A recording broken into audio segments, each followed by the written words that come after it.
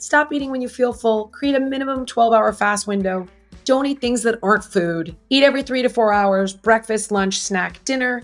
Don't graze. Try to avoid eating over 20 grams of added sugar in your food. Drink minimally. Have no more than 6 drinks a week. And when you choose alcohol, go with the wine. Go with a dark beer or a dark alcohol that doesn't have a bunch of sugar in it. If you adhere to that common sense, you're going to succeed. You're going to be just fine. But it's when we overeat and we eat garbage that things just go completely sideways for us, health-wise.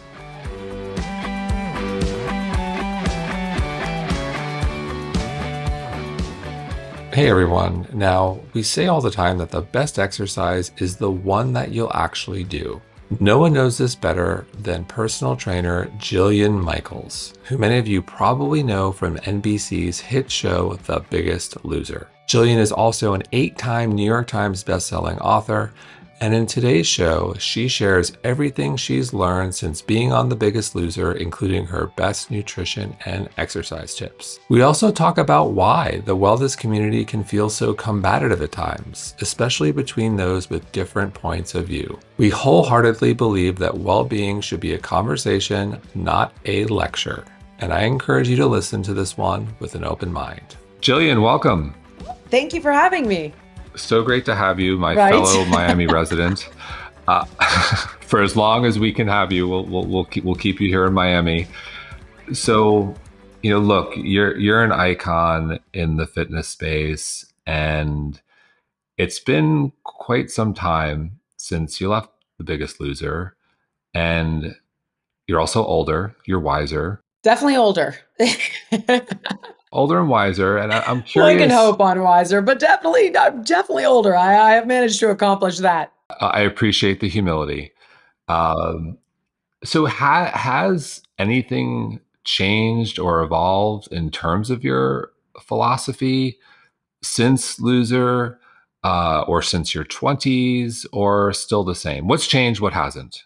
Well, when it comes to Loser, I'll be honest with you, nothing has changed with regard to the work that I did with those contestants and the reason that I did that work. So you have to understand that these are individuals on a life or death intervention on a ticking clock, that at any given week, they can just go home. That's not real life. That was the environment that we were all put in. Those were the parameters that were set for us. And certain things need to happen under that pretense. Obviously, there needs to be an education about food and fitness, but outside of that, they need to have a rock bottom moment where it becomes more painful living the way they've been living than the fear and the work associated with change. They need to take responsibility for where they currently are, despite the fact that they are arguably in the position they are in because they were victimized at one point of their life or another. But if you perpetuate that cycle, right, you're fundamentally disempowered to change. So while you can approach it with empathy, which is like, I'm so sorry this happened to you. I'm so sorry you've gone through this. I know this is hard. The conversation also becomes, but you are continuing to do this to yourself now, because if you don't give them the tools and get them to take responsibility, they are disempowered to realize change is within their grasp, right? Because if you're a victim, you have no control. And then the third part of it is they needed something significant, a significant success that cracks this prison they've created with regard to who they think they are and what they think they're capable of and what they think they're worth.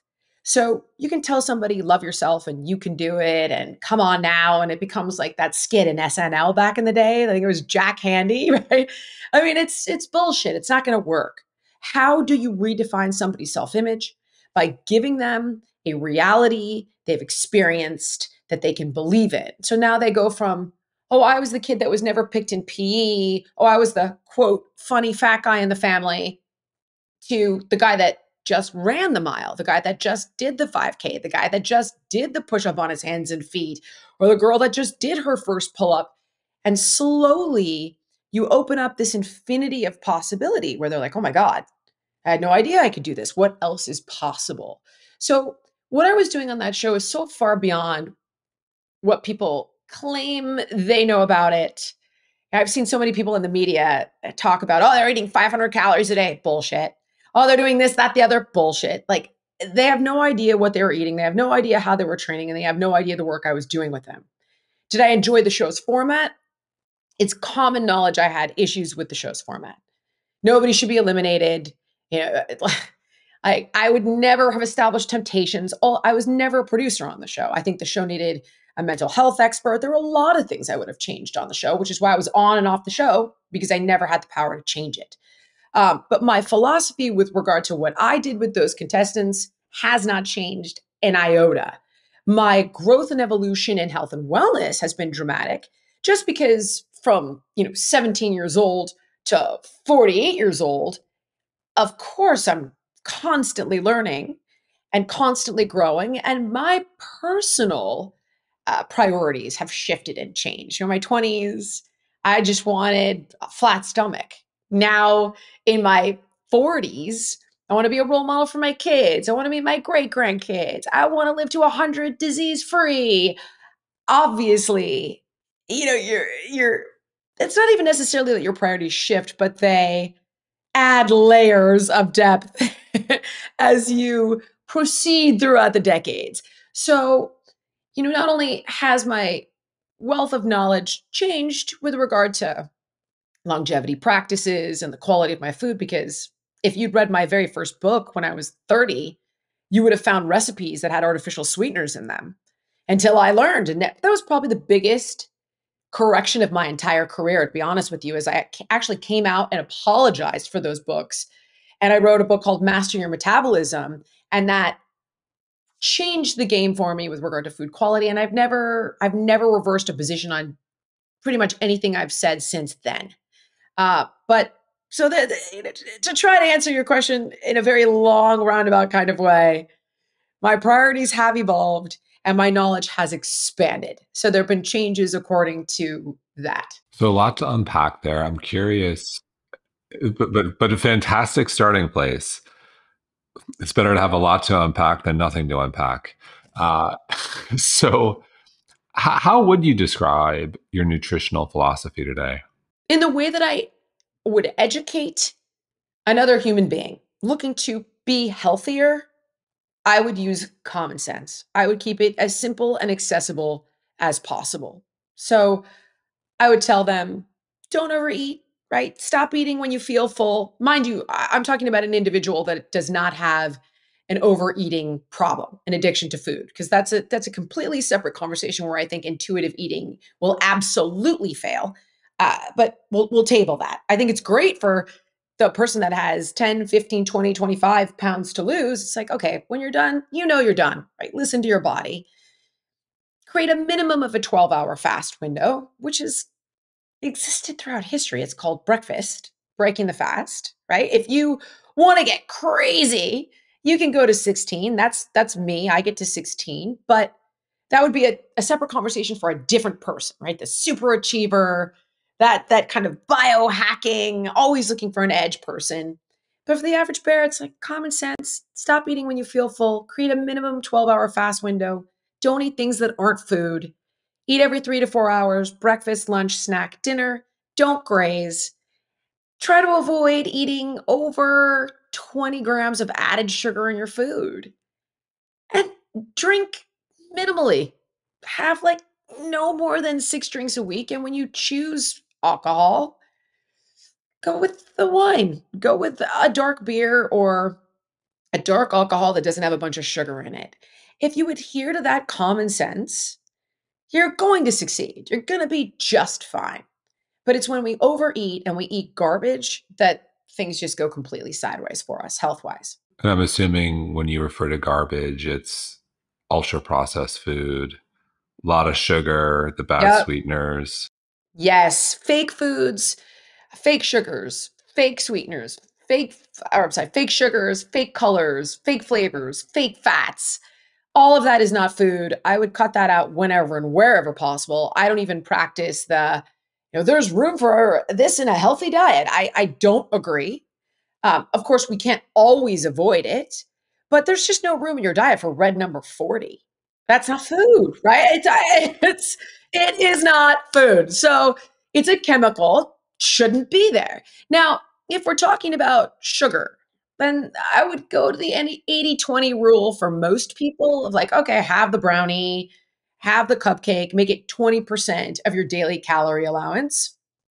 And for people to say they don't count calories, that's a lie. It's a lie to sell you something because it's so goddamn easy to do, period. And if you look at all of these trends, when it comes to weight management, all they're doing is forcing some form of calorie restriction. What do you think Ozempic does? What's the mechanism? Appetite regulation. Oh my God, magic. What happened? They ate less. That's why they lost weight. When you look at intermittent fasting, not for longevity, but weight loss, well, why? Because you've cut out the late night snack and you cut out breakfast. That's why. That's why you're losing weight. You're cutting calories. It's common sense. So you mentioned Ozempic, so of course we have to go there. I know, I'm sorry to do it to you. Um, Look, if you go to the website, I encourage people to do this because I'm trying to avoid a lawsuit. So I'll be another lawsuit. I will be as vague as I can be here to maintain some level of protection. Go to the website and look at the side effects. So you've got the common side effects that will include everything from heart palpitations, nausea, and vomiting, right, to the more significant side effects that involve your pancreas, your kidneys, your thyroid. Suddenly we have one kidney from Ozempic. And now I'm being sued. Your kidneys, your pancreas, your thyroid, and the list goes on. So there are some very significant side effects.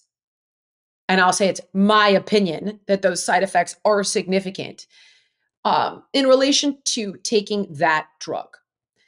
In addition, if you look at the research that's been put out about how much weight you lose, and I haven't refreshed myself before this interview, but I believe at the absolute most, over the course of 17 months, their greatest success is 15% of your body weight.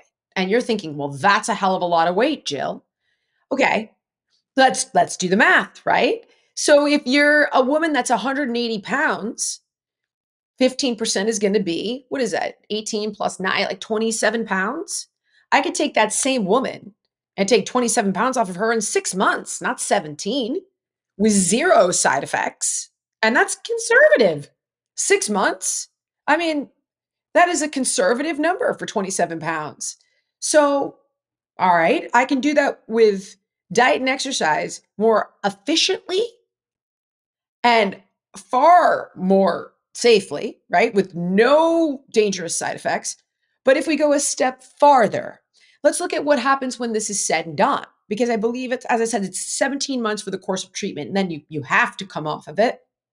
So what happens after? Within the first year, I'm trying now. This you'd have to. I had this number exact before I had spoken about it in previous interviews, but a large percentage of the weight comes back on within the first year.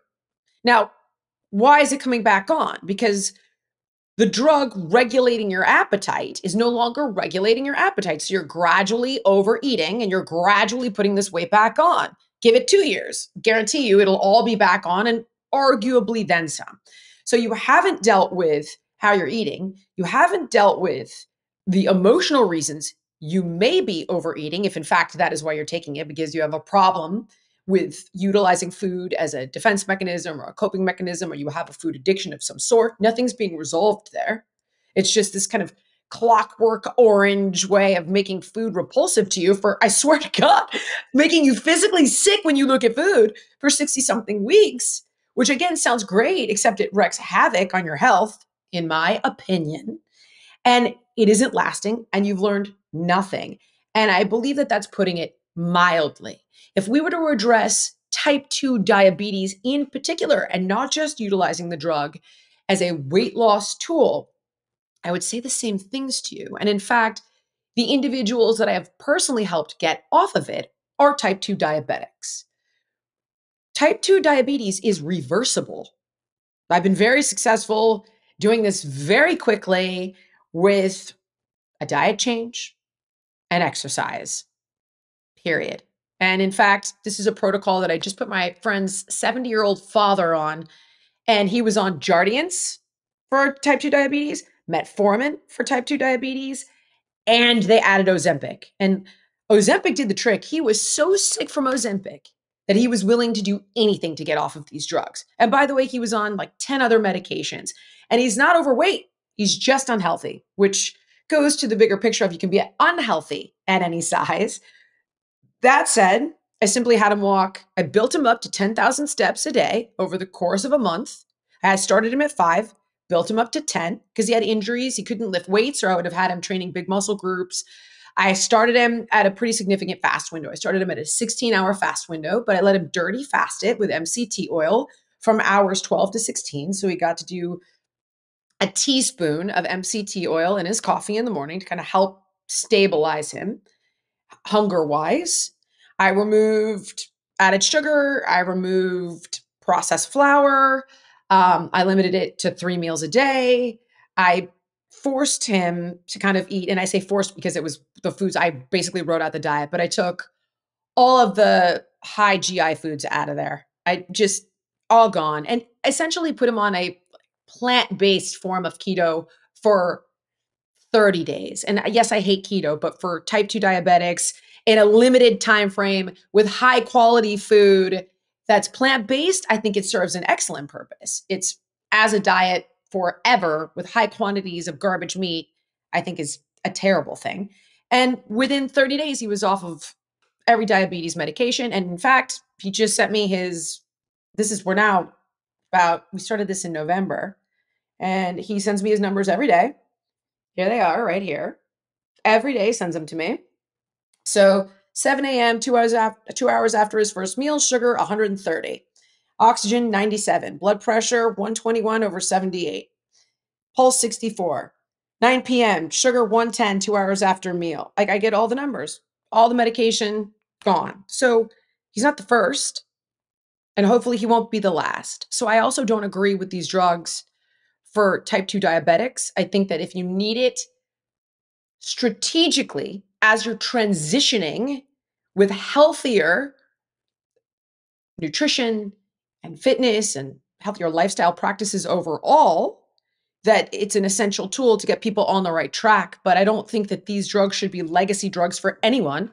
And type 2 diabetes should be treated, in my opinion, with lifestyle. I think that's how you'll get the best results for the longest amount of time. 100% agreed. And so, I've been doing this for 14 years. And I think about when we first launched mindbodygreen in '09, we've just come so far in terms of technology, the wearables, the testing, information. People are a lot more educated, access in terms of food. Um, there are just so many great options, restaurants. Like we've come so far, yet we're getting sicker. Obesity is at an all-time high. And so I've asked this question to a number of guests. What are we doing so wrong? I'm curious your take. Everything. I mean, we're hitting it, it's on a myriad of fronts. If you listen to, are you familiar with Dr. Casey Means? Yes, we've had her on the show. We've had her. I've had her. I've tested out levels. I've worn the CGM. Yeah, she's a genius, right? This woman is brilliant, and I would encourage, when I speak, by the way, with some air of expertise, it's because the information that I am disseminating and attempting to then put forward into the world comes from medical professionals that I deeply respect and trust and admire. She happens to be one of, I'd say, 20 doctors that I just think are exceptional in every way. And if you listen to her talk about how these doctors are being trained, and that's a huge part of the problem. Like she'll tell you that what's considered a success in medicine is how long you've kept the patient on their medication, that they don't even check to see if you're a hyperinsulinemic until you're pre-diabetic, which means that for a decade, you've been struggling with this and they didn't even check. They don't even care. It doesn't even matter. When you get to pre-diabetic, you're pretty far down the road. it seems like, oh, I'm just beginning this problem. Oh no, this has been a serious problem for a decade that they should have caught and should have intervened with. But doctors aren't trained that way. I'll talk to a gastroenterologist that I'm obsessed with named Dr. Robin Chutkan, and she's written multiple bestsellers on gut health, right? We know Robin. We've had her. Yeah. Oh my God, she's I like a guru, and she will literally tell you, oh no, the proton pump inhibitors as a legacy drug is devastating, and it's going to do this, and all these NSAIDs are going to do that. But most doctors are not trained that way. It's like that TED talk about being an upstreamist, right? Where these doctors run in and perform triage and they treat symptoms, but so many are not taught to look upstream and solve problems. I think that's a huge issue, huge. And I think in addition, culturally, we've made not just obesity, but because obesity unto itself is not the problem. Obesity is an indicator that if you've stored all of this excess energy, you've been eating more food than your body is burning. And what that generally means is A, B, C, D, and E for your health. And then what does fat do in the body? It disrupts your endocrine system. It holds your vitamin D. I mean, we could go on and on and on. And Rhonda Patrick is excellent at explaining how dangerous that is. Or Dr. William Lee just wrote a whole book about how dangerous that is and what all of this excess body fat does in the body and what your body goes through in order to get it there. So we should be having these conversations in a very neutral way where we can educate people like, hey, look, there's health ramifications to this. And we want you, to just know it and have the tools because you love your body, not because you hate it, because you are valuable and we want you around longer. But these conversations have become third rail in America. And arguably, when people are brave enough to have them, you've got a conversation where it's like, oh, you're healthy at any size, which is an absolute lie. Show me the references on those studies. Like, what are the biomarkers that you're looking at? Like, are you looking at plaques in the brain? Are you looking at the blood-brain barrier? Are you looking at the gut microbiome? Are you looking at the microflora of their gut? Like, what are you looking at? Because they're not on diabetes medication and they haven't had a full-blown heart attack. You claim that they're healthy. So I think people are afraid to speak honestly. And people who are unhealthy and obese have been marginalized for such a long time that their defense mechanisms are up. How do you include people in a conversation in a way that makes them feel valued, right? Not less valuable, in a way that empowers them? And that's an empathy versus sympathy conversation, right? Because empathy is, yeah, I get it, but you can do it. And I know you know it. So let's find a way forward. Stop selling yourself short. Sympathy is, you poor, sad, sorry little thing. Just take the stairs, or it's not your fault. It's genetic. That's all bullshit. We know it's all bullshit. Genetics, people have only been obese for the past 100 years. Did we have a quantum leap in genetics that I didn't know about? It's not true. Yep. And look, that I'll just touch on the genetics. So, my passion for health and wellness right now, I'm 48. I have two little girls. My father died of heart disease at 47. My paternal grandfather died of heart disease. Paternal grandfather cancer at 44, and the maternal grandfather heart disease at 49. So men have a very poor track record, longevity in my family. But to your point, I'm not buying it. I believe in epigenetics. Your genes are not your destiny. Through lifestyle, and when appropriate, pharmaceutical interventions, you can change your genes. I've done that. If you need statins, like, okay, if you, because there's something to be said about that. Like, you are missing an enzyme that removes LDL. Okay, that's you will need medication for that. Thank God we have that. But in reality, when it comes to obesity, oh, well, if your one parent's overweight, your propensity is this. And if two parents are overweight, the statistics say 80%. Yeah, because look at the environment. I want to touch on mindset. it's my mindset. And look, there have been times when I was turning 48 in November, I wrote something. I was really struggling with it. It was like, wow, like I feel like I'm like, yeah, but like I was fine. Everything else is fine. I've got great doctors, all my blood work, all my cardiology. I'm great. But still mentally it was a bit of a hurdle. And I know mindset is everything. And something you said I want to touch on, when we're talking about, do we have a victim mentality, or do we have the right mindset? Do we believe we can overcome something? Do we, I think about, you mentioned body positivity, intuitive eating, I think well intentioned, but nuanced. And I think all of these things play a role. Yes. I mean, if we looked at body positivity, again, this is where I would shift and say you should absolutely love your body. And from that place, you should want it to be as healthy and strong as possible because it is the one home that you will have in this entire lifetime, right? So, if you truly do love yourself and want the best for yourself, if you put health in front of anything, you're going to get the word better, right? Better quality of life overall, better immunity, better sleep, better sex, better confidence, like you name it. With health in your life, you can guarantee that the word better will go in front of whatever it is you seek. That said, I mean, intuitive eating, sure. In theory, yes, stop eating when you're full. But when you're looking at somebody that is obese or morbidly obese, and I'm talking about 100 pounds plus of excess body fat, okay?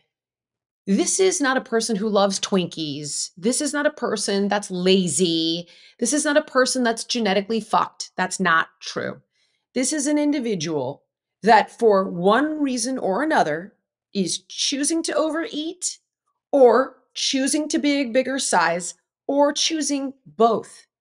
And they likely don't realize it because it's unconscious. But I promise you that at one point or another, the food in that function was their psychological survival. So to say something as absurd as stop eating when you're full, there's something much deeper going on there. Like you can't, they know they're full. That is not why they're turning to the food. And I know because I've worked with so many people who struggle with food in that capacity. If it was as simple as, okay, just stop with the diet culture is evil. And like it isn't even about diet culture. You can assign it to diet culture. You can project, oh, diet culture made me feel inferior. Well, it doesn't make me feel inferior. I don't give a shit about it at all. Why? Because it's not triggering something more primal in me. So, when you get into things like that, it makes sense for the right individual that is not utilizing food for an emotional reason that they may or may not understand, and in most cases don't. So if here we are in 2023 with a giant problem, as I think about, I'll put what's contributing to this problem. I'll put them in buckets. There's cultural issues. There's, we'll call it trauma, mindset. There's education, access. Like, how do you think about all of these things in trying to provide a best guess of why we're here? Providing a best guess. I mean, it depends on the person we're talking about. So if we're talking about the dad bod guy, it's Sure. Let's go to the dad bod guy. the dad bod guy's like, he's got a desk job, he's got 2 kids, life got hard, he became the white knight to everybody but himself. That's the dad bod guy. That's not the guy that's using food as a defense mechanism, right? This guy is just, it's like he's probably turning to food as a reward at the end of the day. It's cheap, it's easy, it's accessible. His lifestyle hasn't given him a real opportunity to take a ton of me time, and it could be socioeconomic, it could be environmental, it could be doctors haven't educated him, and this guy honestly just needs to get fed up one day, really, and so does that woman, the same mom, like just needs to get a little fed up and have some sort of epiphany where they go, you know what, fuck it, I had a scary check up with my doctor. I do not like where these numbers are going. I'm in my 40s. I'm ready to make a change, right? They just need a little something that scares them. And that's that kind of biggest loser rock bottom moment. I would hope it's something inspirational. I really would. Because I love to tell people lead by example and, create something inspirational and aspirational that flips that switch for them. But really, in most cases, it's Bill Clinton having a quadruple bypass and changing his life. It's that. It really is. Which, like I said, I would like it to be the ladder of inspiration and aspiration, but usually it's something real damn scary. And in the words of J.K. Rowling, like rock bottom is a great foundation to rebuild your life. So hopefully we get a little shift where they think, all right, enough of this, and they want to make some changes. And this is where, to that individual, I'm like, hey, dude, it's common sense. And we go back to our conversation of how what diet I would recommend to them to begin with, right? The 80-20 rule, the common sense rule, the minimum 12-hour fast rule, the don't eat shit that isn't food rule, and move your body as often as you can. They will be fine. I just think modern day life kind of catches up to them. When it comes to the person that is 100 plus pounds overweight, that is absolutely a story that is historical for them. And it is a much deeper issue to solve/resolve. And I think that the more that is not like diet culture, and it's not processed foods, and it's not socioeconomics. It is purely emotional, and it's a more difficult beast. So, as you think about, you said, move your body. Let's talk about exercise because I think we've got a movement problem as well. Yeah, we do. I know. Um, what I would say again, if I was, I mean, you and I could have probably hours of conversation about like hit workouts and how much intensity and how much steady state and what does the research say and how much stress is too much stress and what are the most effective workouts for mitochondrial biogenesis. Like, I'm sure we could geek out like crazy, the two of us. Like, I read this and we did at the gym, you're like, well, I do this. I was like, what do you think about that? We could do that, probably you and I, for hours, sifting through shit we read and a doctor we spoke to and a study we saw and a workout we tried. But I can come up with an answer that I think is going to be scientifically superior with regard to utilizing fitness as a means for longevity and athleticism and a healthy body weight. But if the person looked me in the eye and said, I would rather stick needles in my eyeballs than show up for this, right? It's not going to work. It's just not. What's the number one rule of fitness is consistency. I got to look at that above all else before we talk about all the science behind muscle splits and peripheral heart action and metabolic conditioning and HIIT training and apply all that shit and mobility and blah, blah, blah, blah. Like, they got to show up. So what I would love is if we could get people a stand-up desk. I literally will go work at the kitchen counter. I stand at my kitchen counter and I have like my red light set up that I get my I also get my red light therapy at the same time. And I'll play music because it makes me want to stand and kind of move a little bit while I'm working. You can get a little treadmill walking thing with your stand-up desk. Like, I would start there with a step minimum. Literally, I would start people with a 5,000 step a day minimum, working up to 10. If we can get them there, I would love to get them doing strength training. Oh my God, a minimum of 3 times a week. And I would create muscle splits. It's like push split, pull split, total body split. If I could get 4 times a week for 30 minutes, oh my God, I'd be living so large. We would do push on Monday, Thursday, pull on Tuesday, Friday. And then if I could start to get like, make it a circuit and get the hit intervals in there, sure.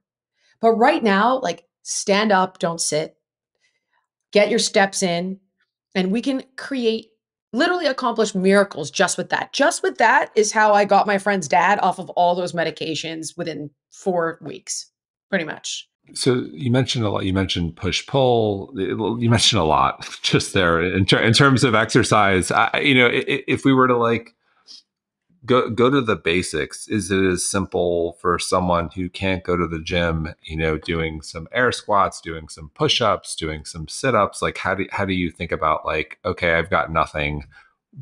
I got 10 minutes. I'm a working mom. I got 10 minutes. Yeah.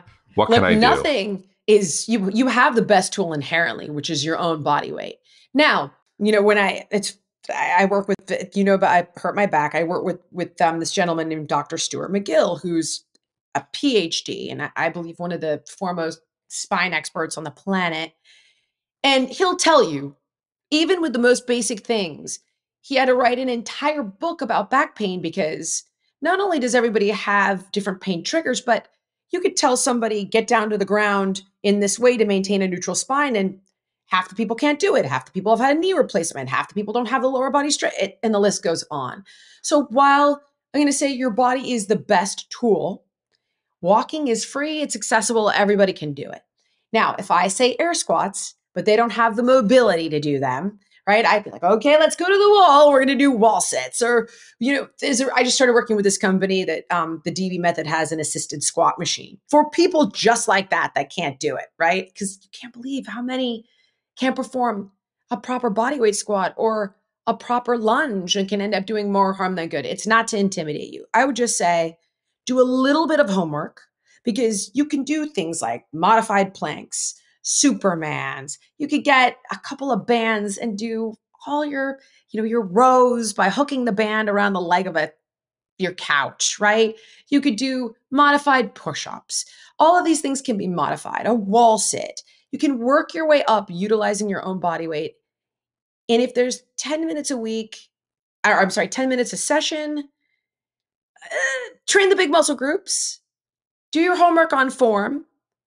But that's why if you're an absolute beginner, I default to walking because we can get them to a healthy body weight. We can condition their cardiovascular system. We can make them less intimidated. And then we can start to bring them into the things that are a bit more aggressive. But educate yourself on form before you just start jumping into these things. That's all. And there's so many resources out there to teach people this stuff. So, as you mentioned, we did in fact meet at the gym, very on brand for Jillian Michaels. She was at the gym working very hard. Um, and, something I appreciate, and this will sound superficial, but at the gym we go to, I work with a trainer there sometimes, and all the trainers look the part. And I was like, you know what? I'm going to give it a shot. I feel like I can learn something from some of these trainers, and I have, and it's been incredible. And I'm curious. For me, again, it will sound superficial. When I've always looked at trainers, or just my philosophy in general, is you want to learn from someone if you can who looks the part. Specifically, when you're talking about a trainer, I'm curious your point of view there. If someone has the resources and the time to look for a personal trainer at their gym, what do they look for? Credentials. Credentials, man. Because see, you see someone that looks the part, but then I see somebody that has his client doing a backloaded squat with a butt wink, and I want to blow my braids out. Like, oh my God. Or like a Bulgarian split squat, completely bent over at the waist. And it's just like, I want to die when I see it. I see people doing the stupidest shit that they shouldn't be doing and like standing on a Bosu ball when they've got 50 pounds of weight to lose. And, I just, I see a horror show, not at our gym, but often, a lot of the time. And my wife looks at me and she's like, oh my God, babe, stop. Cause she can see my head. I'm just like, what in the fuck is that person doing? So look, I would say, but the same goes for doctors, right? We were just talking about that and lawyers. Like not every person in the same profession puts their pants on the same way. So the first thing is credentials. I think the second part of it is, Which credentials specifically? Are there specific credentials? I mean, honestly, if I could really get people to, I would, and I don't have one, and this is why I think it's important. I would want you to have somebody with a degree in exercise science, because I have seen the difference, and it's pretty staggering. Or corrective exercise, I think, is really important. There's a guy that I love out of California, out of Los Angeles, named Brandon Bowles, and I actually set him up with Gunnar Peterson over there, who, guess what? Gunnar has a degree. Love Gunnar. And so does everyone else. With that said, I've, throughout the years, worked with people like that. And I hate to say, and especially after having a back injury, there's really no room for the weekend certification person. There's just not. So if your person has a degree in exercise science, I'd like to start there. If we could go down the ladder to corrective exercise, okay, because a corrective X person is going to understand biomechanics and imbalances in the body and know how to rebuild you in a way so that you're more functional, that you're not reinforcing dysfunctional movement patterns, that is not going to injure you because they don't know what they're doing. And look, when I started out, I had no business being a trainer. I was 17 and I was training for my black belt and it looked cool and, made more money than I was making at the time. And my mom got me a weekend certification. And I'm sure I was fucking deadly at that age. I fortunately never hurt anyone, but I'm sure I was like a loaded gun. Enough to do real damage. And over the years of owning a sports medicine facility and working with the Brandon Voleses and the Stuart McGills and working directly under the supervision of physical therapists, I got a significant education, but it took years for me to learn these things. So I would say get a person who's highly credentialed. If they just have okay, they're with NASM or ACSM, that's okay. Those are good certifications. How long have they been doing it? Ask for referrals. But in addition, I would educate yourself. Same thing like when you go into a doctor's office. Why are you prescribing me Ozempic? Is there any way to reverse this naturally? Like, why am I on this drug? How come? I mean, my 10-year-old, he was a C-section baby. No choice. My ex was tiny. He was huge. This was a decade ago. And they put her on antibiotics. Long story short, he's always kind of had a gut issue, this poor kid. And he had chronic ear infections and they were pumping him full of antibiotics at a young age. And he's got gut issues. So I'm trying to get to the bottom of what's triggering these gut issues, right? I'm like, is it milk? Is it gluten? Like, what the fuck is it? And getting a 10-year-old to pull things out of their diet is not easy. So he goes to the doctor and the doctor wants to put him on a proton pump inhibitor. And of course, I call Dr. Chuck in and I'm like, am I an asshole or is this insane? And she's like, that's insane. Let me refer you to someone else. So those are some pretty heavy credentials. This is a pediatric gastroenterologist at a pretty big hospital in Los Angeles. Being educated yourself when you walk in the room, right, is going to allow you to know if that trainer knows what they're doing. If you know the proper form for a squat and their client isn't doing one, that's not the guy you hire. Watch a 10-minute video on YouTube from somebody you know and trust. And if that trainer's squat doesn't look the way that it should, and their client's squat doesn't look the way that it should, that is a person you do not hire, period. So go in at least somewhat empowered so you can ask the right questions. Love that. And so you mentioned your back injury, which was pretty serious. Can you talk about what happened and your recovery? Ah, man, I would love to tell you some really cool story.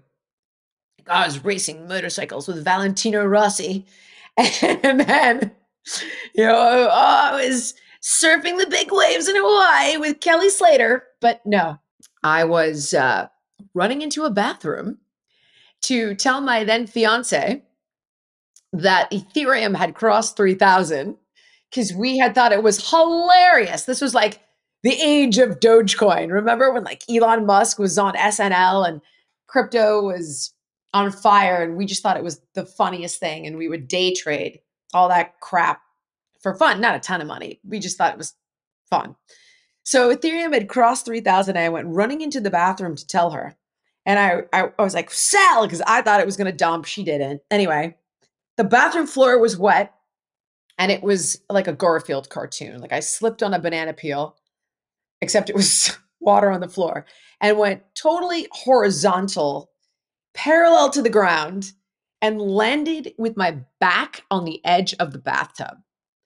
And oh my God, that moment where you see stars, but you're like, no, I'm good. No, I'm fine. Ellen DeGeneres had a skit about this where she walks into a glass window And they're like, are you okay? But she's kind of so embarrassed that she's like, oh, no, great. Have you seen my eye? Like, like you fucked yourself up really bad, but you're not fully aware of how bad, and you don't want to scare anybody. So that happens, and I get off the floor. For days, I'm like, ugh, my back. But it feels how you think it should. Like you got whacked in the back with a baseball bat. Like, ouch. Of course I'm going to be sore. Of course I'm going to be bruised. Thank God for my core strength, right? Like, oh, can you imagine how much worse this could have been? So now I'm in the middle of moving across country, and I'm thinking, like, my back is just killing me. But time has passed, and it's not like a bruise. It's muscle spasms, crazy muscle spasms. And I'm thinking, like, okay, my psoas is tight. I always have a tight psoas. I've got a slight lateral pelvic tilt. Like, that's just out of whack. That's what's bothering me. Oh, I'm stressed out of my mind with this move. Is really stressful. And this goes on to the point that it's September and I fell in April. And my back is locked up for months. And I'm thinking to myself, like, okay, you know, I've got Thai women walking on me. My son is smashing the crap out of me for 25 cents a minute with a Theragun. I'm like in yoga, stretching my brains out of my body. Not, and of course, making it all worse. And the irony of this, here's the great irony is I owned a sports medicine facility, like a real one. I worked under the supervision of physical therapists. That whole spiel I just gave you, that's a real story for me.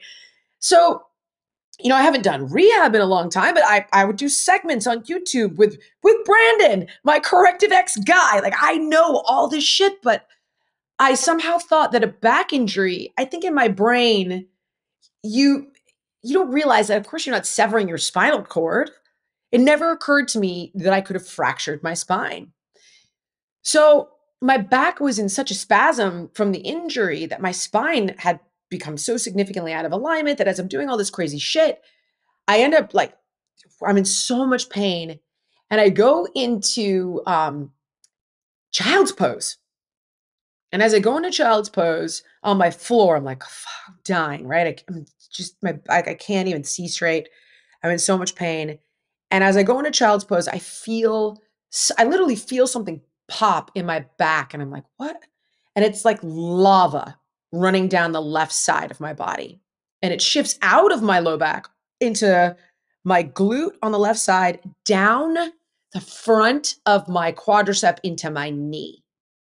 And I'm like, what the fuck? I've never felt anything like it. I'd never broken a bone. And in your mind, you're so disoriented from the pain.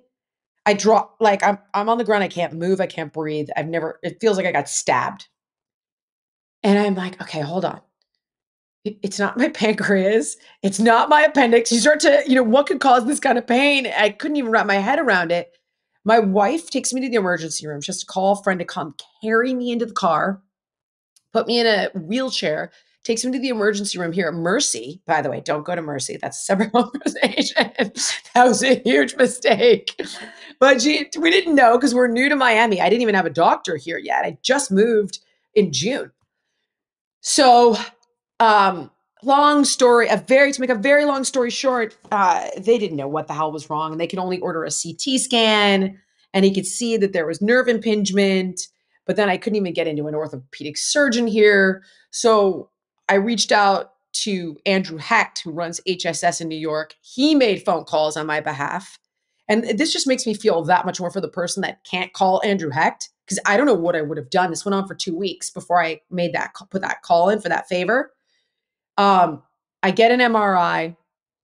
They immediately catch the 3 herniated discs. So it's L3 to L4, L4 to L5, L5 to S1. And I'm like, how? Because I'm the girl, right, that won't backload the squat with poor hip mobility. I'm like, how? How? I've got great core strength. I'm, I every single thing you need to do to not get into back pain, I do. I could not figure it out. So he's like, listen, we're not going to operate. And nobody can tell you, by the way, with this injury, how it resolves itself. They just say it will. You're like, well, how? Well, it just does. How does the shit go back in the disc? No. You're like, no. How does it get better? Oh, it usually will get better. And I'm not that person. Like, explain to me how this is going to get better so that I can focus on making it better. And there's no answer, which is really bizarre. And when I tell you I have access to the best people, there's no answer, just does, quote unquote. So it's not getting better. And I remember Stu McGill from working at a sports medicine facility because when I used to, well, worked at one, then opened my own, and then ended up on Biggest Loser and sold it. But all of the physical therapists, he was everybody's guru, this guy. And my friend Brandon loves him. And years ago, I remember having glanced through one of his books and like, okay, awesome. But I just followed the instruction of the physical therapist. I was like, oh, he's their educator. I reach out to this guy on his website and I'm like, hey, all right, this is going to seem really strange, but is there any way I could like hire Dr. McGill to fix me? He reaches out to me the same day. I overnight in my MRI and he gets on the Zoom with me and he goes, when did you fracture your spine? And I immediately am like, who the fuck, right? I'm like, who is this quack fracture my spine? And I'm like, you're trying to be polite, right? But you're in so much pain. And I'm like, I don't have a fractured spine. I have 3 herniated discs. And I'm like, okay, this guy's how in the world? He goes, no, he's like, I know that. He's like, but you herniated your L3. I'm like, no, I didn't. He's like, yes, you did. And he shares his screen with me. He's like, look right here. And it looks like a black spot on my vertebrae, like a pinky fingernail. And you never think that that's what a fracture would look like either, by the way. You're like expecting this crack. And he's like, yeah, you did. And I was like, oh my God. And in that moment, all of a sudden, I connected every single dot from the moment I smacked into the bathtub to my back falling apart and being in spasm to herniating the discs to being there. So I'm really sorry. That's a very, very long story that you'll have to edit, I'm sure. No, no, no. So that's a journey. So it took months to get to an answer, and then what happened? How did you get better? Because you seem to be fine now. Jesus. So the first thing that you should not do is ignore it. And people are like, no, it's just tight. It's just tight. It's just tight. I'm like, yeah, that's your body generally sending you a warning sign, right? They're like, hey, you might have something discogenic happening here. And the muscles are spasming to try to brace your spine and your core. So I would simply say if you have back pain and it's like, oh, spasms, ugh, tight, ugh, back pain, get an MRI. I can't understand how, now that I know what I know, we don't do this like we would do, uh, an ultrasound, a mammogram, blood work. Like you should know what is going on with your spine. All of a sudden, friends who've gone, it's like, oh, there's bone spurs and there's deterioration of the disc and there's this and there's delaminate, blah, blah, blah, blah. If you have any issues with your back, get an MRI so you know what you're dealing with. Because what many people do, and I'm going to say many because I've seen so many people do it after I went through this, is they go get the Thai massage, they go get they go do the Theragun, they get into do the spinal twists and yoga, and they end up not being able to get off of that massage table. I've watched 10 people do it since it happened to me, and I think it's because I'm now obviously tuned in and paying attention. And I'm like, oh my God, I wish you told me. Oh, I didn't think it was anything until it's something and they can't get off the floor. So if you have back pain, go get it checked off the list. Be very careful. Don't try to self-diagnose. Don't treat it yourself with like spinal twists and crazy massages and devices you saw on Instagram and exercises you saw on YouTube. Because by the way, you could have individuals on YouTube like, okay, I love this guy. I love him. I'm not even going to say his name because I think I have so much respect for the guy, but he's a fitness influencer on YouTube, very highly credentialed. I have a ton of respect for him. He's giving a ton of advice about what to do with disc issues, and it's terrible, terrible advice. And I'm just thinking, and now it would be good advice for a specific individual with specific injury at a specific place in their recovery. But to give things like nerve flosses and oh my God, all of the a cobra, all of this shit when and the person who's watching is in so much pain, they'll do anything to get out of pain. It'll make it so much worse. And it does. I did myself. So don't be watching things on YouTube and trying to self-treat, self-diagnose, guess it yourself. Don't do any of that. Don't go to the chiropractor. And like, oh my God, do not. And if you go to a good chiropractor, they will know not to mess with it. But don't do it. Don't try to put yourself in traction. So if you have a disc injury, you have to realize, and you're in acute pain, you basically have an open wound in your spine that needs to heal. Think about it like a huge gash, but it's on your disc. So that injury needs to heal so you can get out of acute pain. Then you can begin building resilience and getting into physical therapy. So the first thing he has me do is nothing. He's like, we got to get you out of acute pain. This injury needs to heal. You're going to lay on your stomach. You're going to work to stand and walk down the hallway and lay back down. And I'm like, well, how many times down the hallway? He's like, how far can you get him? 5 steps, collapse back down to the ground. He's like, you're going to try to do that every hour while you're awake. You can ice, you can heat. I'm fine with acupuncture. He's like, I don't understand it because he's not a specialist in it. He's like, but I've never seen it do harm. I'm okay with you doing that. And that took, Jesus, I want to say 6 months before I could, and I got epidurals, by the way, and it still took, I'm sorry, 6 weeks in that phase of acute pain. The epidurals allowed me to stand. I did them once and do more of the walking. And then after 6 weeks, we started doing like glute bridges and shortstop squats and like this really careful, clean movements, modified side planks, and then curl ups. And I mean, like baby steps, big time.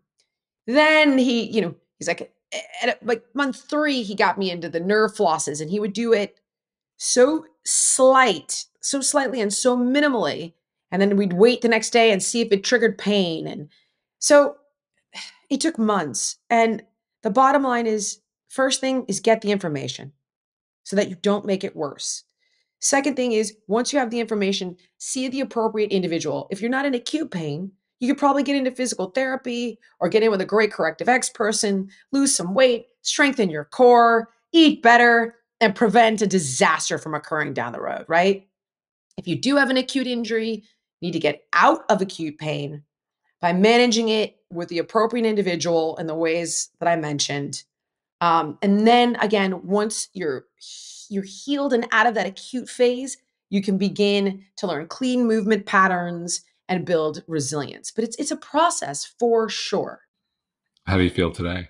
God, today I would tell you, I wouldn't even know if I didn't know what's in my back, I would think there was nothing wrong with me. And I tend to feel a bit like I have like a time bomb in my spine. And if I make a mistake, right, it's like these landmines. Like, I remember I went to Cambodia and it's like landmines, don't go hiking over there. You're just like, whoa, that's intense. Don't do that. It's kind of like having this landmine in your spine where if you're stupid and you make a mistake, you're going to set it off. So I am highly aware of that.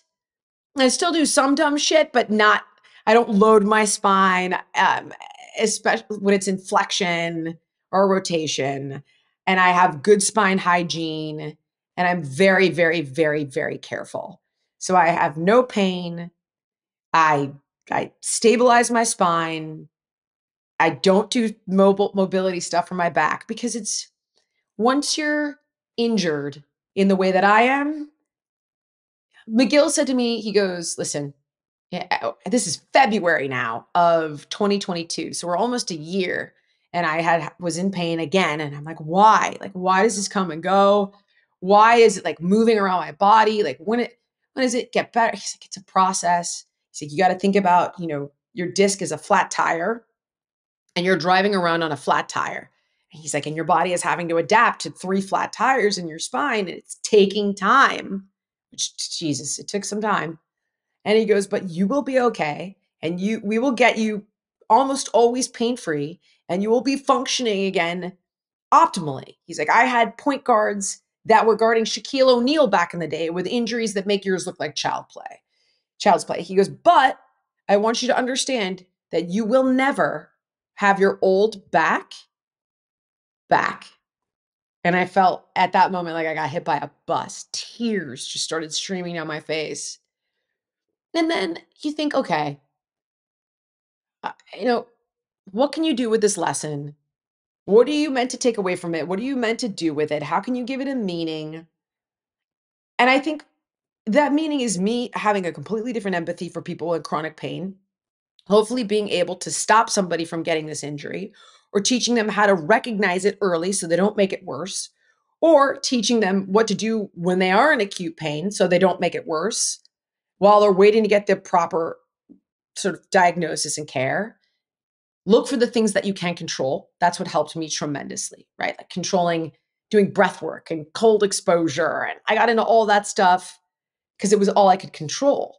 I'm going to focus on rebuilding my gut microbes, and I'm going to get into breath work, and I'm going to get into cold exposure, and I'm going to do all these things I can control while I feel so out of control. That helped me personally. Giving it a meaning, that helped me personally. Reading success stories. Don't look at you will find horror stories online. Don't read that shit. Like a success story. That's what you want to read. Focus on that.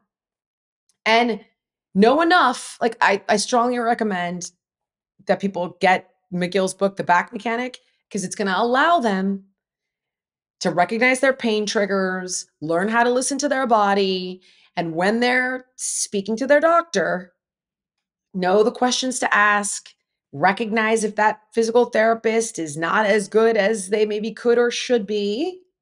I've seen that a lot, which is really scary because the stakes are so high. A bird dog.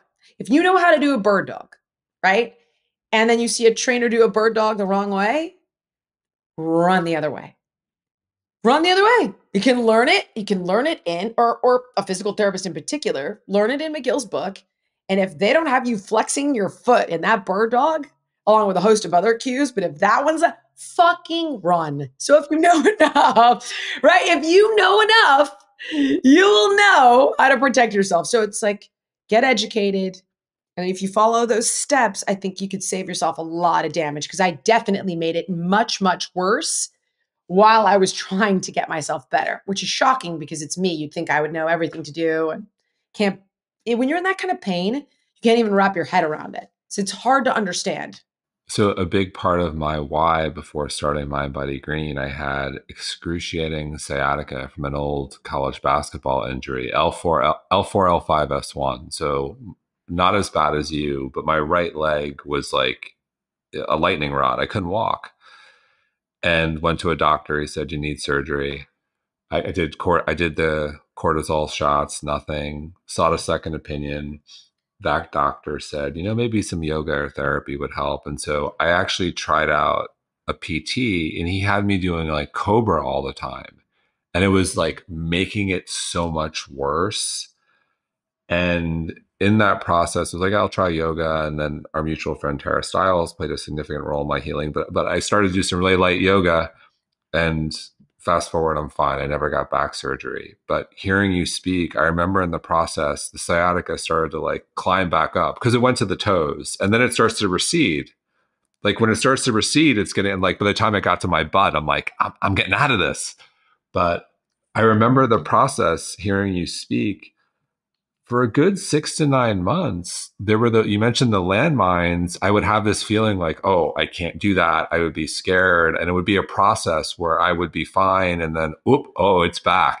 Trigger it. The pain triggers. It was very humbling. Yep. And you got to learn like what triggers it and how to work around it. And so spine mobility triggers mine. I can't do it. And this was 13 years ago, 14 years ago, but I'm fine. But I still have I'm still very aware. I could feel And it's that intuition, often before the pain, where I'll feel, this is going in the wrong way. I need to like take it down a notch. Let's go to my go-tos, massage my back and so forth. But it's a process. I get into the icing, the tummy laying, the heating, and chill the fuck out. I do walking and walking. Like McGill would have me walk a certain way, tummy lay, ice, heat, might jump over to the acupuncturist.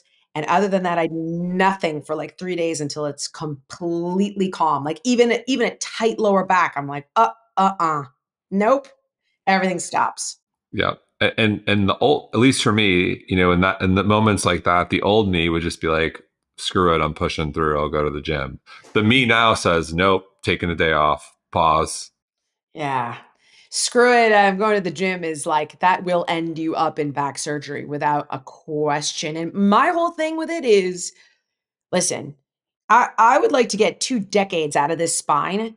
And I'm hoping that in 2 decades, the surgery will have advanced so tremendously that replacing discs will be like replacing a hip, you know? I, but outside of that, it's not that trustworthy. I've seen miracles with back surgery and I've seen horror stories. And it is the most complicated type of surgery, more complicated than brain surgery. It's just so high risk and you want to avoid it until you absolutely have no choice. And I just say kick the can as far down the road as you possibly can as you wait for medicine to kind of advance. I'm sure they'll figure out something where you're non-invasive, where you're hanging upside down and maybe with some cold and throw in some peptide injections and I'm not a believer in those injections in the spine, only even though like I've heard some people swear by it, but all the experts that I talk to say no way. I've never seen anything good come out of injecting anything into the spine. And Hecht said that to me, who's like the guy in New York. Cause I was like, well, I'll just do stem cells. And he was like, no, you're not going to do that. Not in the spine, in like a shoulder, maybe, but not in the spine. Anthony Robbins, I interviewed him. He had a shoulder issue though. I think it was cervical spine, wasn't it? I think he had a cervical spine issue, but he did some crazy shit where he like left the country, and I don't even. It's in his most recent book, but the book is about 1,000 pages. So I keep telling myself I'm going to read it, and I haven't gotten there yet. we'll offline about this, but I may have someone for you. Oh, really? Okay, okay. So lots going on in the world. What concerns you and what excites you? What concerns me, culturally, I would say, is the lack of tolerance that we're seeing across the board. Is the extreme polarization on the right and the left. While I think most people sit somewhere in the middle, you definitely have the tail wagging the dog and drowning out common sense. That's really scary for sure. And, I was listening to Bill Maher. Love Bill Maher. Right? I mean, give one of his monologues about how the extreme left is becoming so woke, he likened it to Maoism. And at first I was like, all right, come on. But as I listened, and he's like, and it started out with this and then putting people in dunce caps. And then I was like, holy shit, this is exactly what's happening. And that really scares me because when you start silencing the truth and the facts for the sake of the narrative, like that's, democracy is very fragile, as we all know. And it's a real scary time here. It reminds me of what the 50s must have been like in the McCarthy trials. It's like Salem witch kind of shit, like God forbid. And no one's allowed to make a mistake. Yeah. I Well, just, yeah, I don't know how we advance as a society when everyone's afraid of a conversation. on that point of extremism, my wife and I actually, I'll have to send you, we wrote a book. It's coming out in May, The Joy of Well-Being. I think you'll like it. But one of the things we talk about in the book, building off of your point, is the algorithm favors engagement. Engagement, what drives engagement is extremism. Uh, Scott Galloway, who we've had on the show, who's been on Bill Maher, in his book, referenced this fascinating study out of Wharton and Penn, where they looked at the New York Times most emailed list, essentially all the articles that go viral, and they classified them: uh, anxiety, awe, and anger. And guess what indicated what led virality? Essentially, what increased virality was anger. So if you elicited anger, the article was more likely to go viral. And if you think about politics, you think about health and wellness, you know, if you look at what goes viral on your Instagram feed, it's having an extreme point of view, which makes someone angry or speaks to an ideology. And that's what the algorithm favors. It's comment, and that's engagement. And that's unfortunately the world we live in with media. It's scary. I was talking to Tim Urban the other day, and as he just wrote that book called "What's Wrong with Us," and it's kind of like looking at society. And I was like, here's what's crazy is that the people I see doing this in some cases are some of the most educated individuals that I know. Freaks me out that we could be so aggressive and extreme and call for blood and ruin people's lives. And that's just not my generation. My and everybody thinks their generation's better, but I remember when we didn't want any labels. It was like, hey, love is love.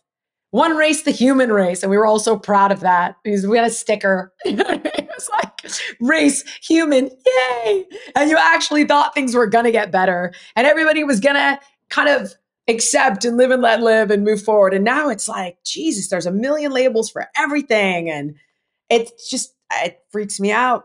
It does. And not having the patience for somebody whose opinion is different than yours. I can't wrap my how are you supposed to how are they supposed to learn and grow and how are you supposed to learn and grow if you can't tolerate a different opinion without calling for that person's head? I want their career, I want their livelihood, I want them fired, I want them dead and gone. It's like, wow. The hell is that shit? Jesus. Scary. It is scary. And I do think most people are sane. They're just afraid to kind of jump in. I agree, which is even scarier though. And I must admit that I don't see many women doing it. I see men doing it. You've got your handful of guys out there that everybody knows of, and whether you agree with them or not, they are questioning the narrative, right? So it's going to be, and I don't mean the far right. The far right will always question the narrative because they don't actually cancel on the right, from what I can tell. Now, I could be very wrong, but eh, you got Maher, you've got Chappelle, you've got Rogan, you've got Jordan Peterson, you've got like Elon Musk, a handful of guys that I would argue were probably center left, some far left, that are the ones kind of brave enough, and then all the people that they have on their show, whether it's Gad Sad, all of the experts that they have on their show across different categories of science, health, wellness, to kind of question the narrative. But there's no women saying anything. I can't think of one, except the far right. But like I said, they're still locked into their opinion. They're not questioning people from different points of view. It freaks me out, man. I don't like it. I think it's also true in health and wellness. I Very think that much there are so. many people who have their own shows will not have someone on who's got a different point of view, whether they're paleo or vegan or whatever it Very might be, much or so. Pilates versus, I've seen that. Like, they don't talk to them. I've had people on pretty much from every Now, I don't go at them on the show because I don't think that's fair. So, I will listen to them and let them talk and share their entire point of view. And like, I can't tell you how many come on and say calories. It's not true. I'm like, yes, it is true, but okay. Or I just let them share their point of view. I don't make it combative. Because my audience knows what I think about it already. So I want to hear kind of what they think about it. I've had I don't get too political because I'm an expert in my area, right? Like I'm not trying to teach you what to think about anything outside of where I am an expert. I have opinions, but I'm not an expert, and I'm certainly not here to try to influence someone's opinion about anything outside of health and wellness, if in fact they're trying to make a better life for themselves. But I know I find it's fucking crazy. It scares me to death. Like we don't do politics either here. In the context we talked about it, but it was in the context of you shouldn't try to cancel people and you shouldn't try to hate people. And if you hate someone, just try to understand what specifically it is. But the narrative of health and wellness now is we're starting to deny science. Yeah. And that's really scary. Like I was listening to Rhonda Patrick and Joe Rogan. I don't know how old this was. But they were talking about some article that talked about the health benefits of obesity. And he was running down the list and she's like, and she was unraveling. And she's a pretty calm, reasonable, highly intelligent individual. I follow her all the time on Found My Fitness and listen to her lectures and read her blogs. And she's like, this is a complete lie. And then outlines all the reasons it's a lie. And she's like, where are the references for this? Show me the data for this. And there is none. But it sounds good, right? People want to hear it. Oh, yeah. Fat shamer. You're like, fat shamer. Wow. Like you could have 10 years, if you read an article about me in the New York Times 10 years ago, it would tell you that I was a hero to people who were overweight because I had empathy for it and I understood it and I could literally read you the article. And then I could read you an article from the New York Times now calling me a fat shamer. And I'm like, oh my God. Wow. Okay. That's what drives clicks. That's what drives revenue. And their business model, the more media companies move to a subscription business model, unfortunately, the more you have to play to your base and give the base what they want to hear. You don't want to challenge their point of view because they may unsubscribe.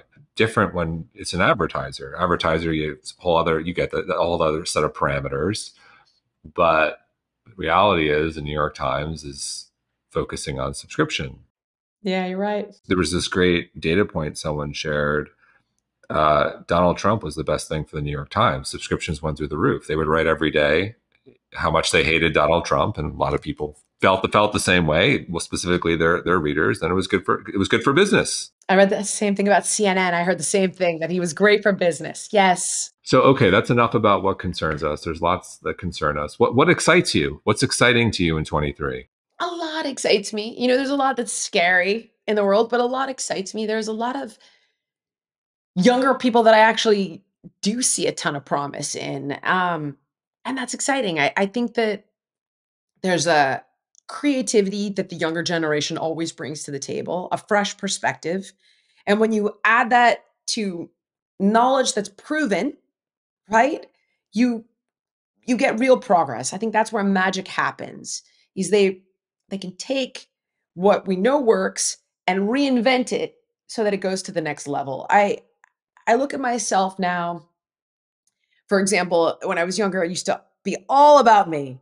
Jillian's career, Jillian's goals. Then, of course, you get older and you have kids, and all of a sudden you start to realize you're just a stepping stone to something greater.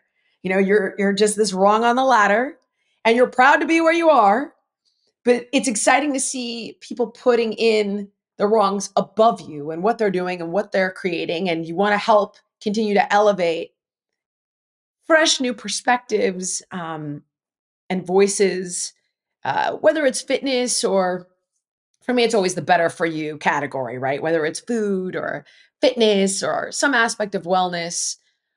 I find that really exciting professionally. Um, Personally, I like this stage of my life. My kids can wipe their own ass. They can make their own breakfast. There's a little bit of freedom in that. Like you're able to go out to dinner or a weekend away without feeling guilty, like you did when they were 3. You know what I mean? Like my daughter's on the phone with her friends 24/7. She still asks me where I'm going when I leave the house on a date night, but I don't feel guilty. I'm like, how dare you? You're on the phone all the time. Go back in your room and talk on the phone. Don't ask me where I'm going for dinner. But it's nice to kind of have this next phase of my life where it's like, I'm newly married. I love my wife. We have a great relationship. I have a good relationship with my co-parent, my ex. The kids are in a good place. Career-wise, I haven't accomplished obviously half of what I wished I had, but I've done a good job. And I feel like now it's all downhill from here. Not downhill in a bad way, but downhill in like I don't have to fight tooth and nail and claw my way to get where I'm trying to go. It's an easier trajectory to continue to build and grow. So it's a downhill, not an uphill battle. It's a downhill battle, hopefully on an uphill trajectory. So on that note, what are you working on right now? Gosh, we're continuing to grow and expand the fitness app, which is a fitness platform that customizes your workouts, customizes your meal plans, has some sleep support, some meditation community, adding new talent. I'm working on a project with Tara Stiles actually to come this year. So always adding new talent, but not random talent, in particular experts. That's always been my kind of like our conversation. To me, I want the best of the best. I think she is creme de la creme in the yoga world. So it's adding people like her in categories of wellness that I am not an expert in. So it's building this coterie of go-to experts you can trust. So we're continuing to grow and expand that. We just partnered with a company called iTouch to create a smartwatch that is $100 and pairs with Android and your iPhone. It gives you all the metrics, works amazing at a fraction of the price. I just started working with this company, DB Method, which is a great tool for beginners or people with injuries. I have a clothing line coming out this fall for, of course, athleisure apparel. I know I'm forgetting a partner and it's driving me crazy. We're in the process potentially of helping to exit a supplement company we invested in back in 2018. So I think we're going to stay on board. So really it's more of selling a percentage of the company and helping continue to grow it to the next level if it goes. So we'll see. But I'm hopeful about it because I love that company. I believe in it. Okay, we got iTouch. This one, that one, this one. Who am I missing? Uh, uh, I'm gonna get in so much trouble if I miss like a new. You can already hear like, how come she didn't mention and she forgot? So that's all stuff that we're continuing to work on and grow. And then we've strategically invested in other companies as well, like Thrive Market many years ago, for example, that we're continuing to kind of stay on top of and look for opportunities like that one where we think, and I say we because myself, my business partner, my company, where we think we can have an impact, might be able to bring something to the table, whether it's capital or a halo effect in the media to grow that brand and that business. So Sure. yeah. Love Thrive. So last question, let's say you've got your own billboard in LA. What's on your billboard? What's your message on that billboard? Oh gosh, I need to really think about this. I feel like it would be, what's up. I swear to God, like, do I really need to say it? I know what's up. Like, I know common sense.